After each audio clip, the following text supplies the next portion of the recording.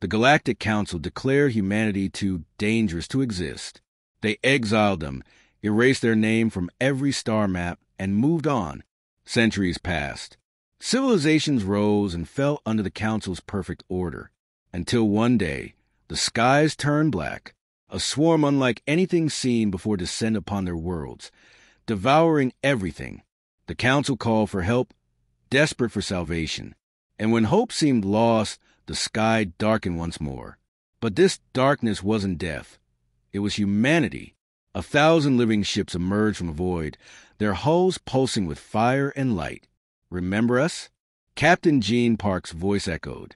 You told us to obey. We learned to survive.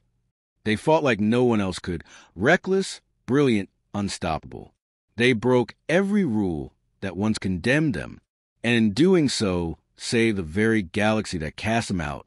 That day, the stars learned the truth the Council had forgotten. Humanity isn't dangerous because we destroy. We're dangerous because we adapt. And when the stars go dark, we build our own light.